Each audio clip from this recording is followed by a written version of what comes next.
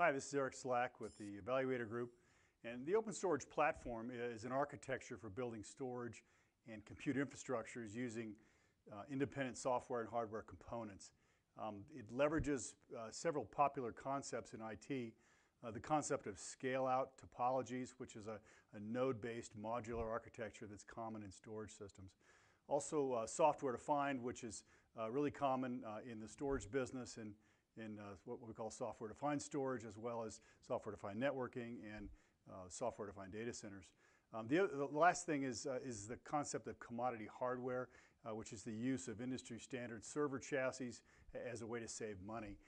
The Open Storage Platform originated in web-scale and hyperscale companies. These are the social media and web-facing businesses, cloud providers.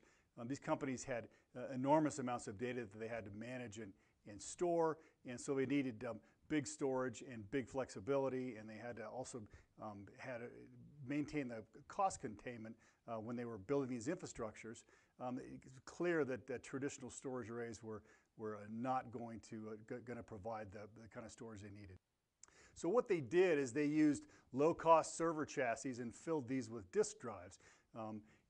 This really created the commodity hardware movement where new storage products are rolled out in server chassis as opposed to in a software format that users had to install. In order to make this new architecture work, these companies wrote special software that abstracted the capacity that's resident in each one of these modules into a virtual pool. And in this kind of an architecture, resiliency was maintained at the cluster level in the software and not at the hardware level in each one of these independent boxes. They really kind of used a sort of expendable, replaceable hardware philosophy instead of one that utilized redundant designs that most traditional IT infrastructure has used.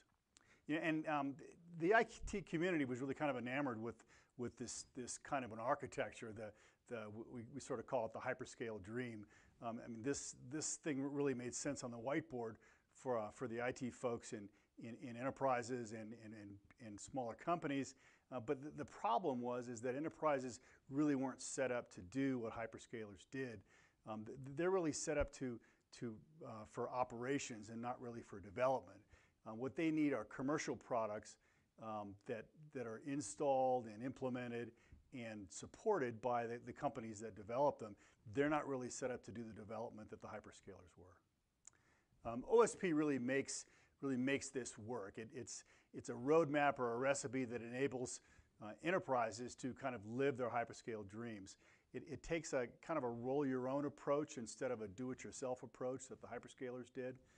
It lets companies use commercially available software components to assemble systems instead of having to develop the complex software that's required like the hyperscalers did. At the Evaluator Group, we're publishing research into this new area of storage that helps users to design their own OSP systems and plan their OSP deployments, whether they do them internally or whether they use an integrator. And vendors are also using this research to develop their own OSP components to serve this new segment in the storage industry.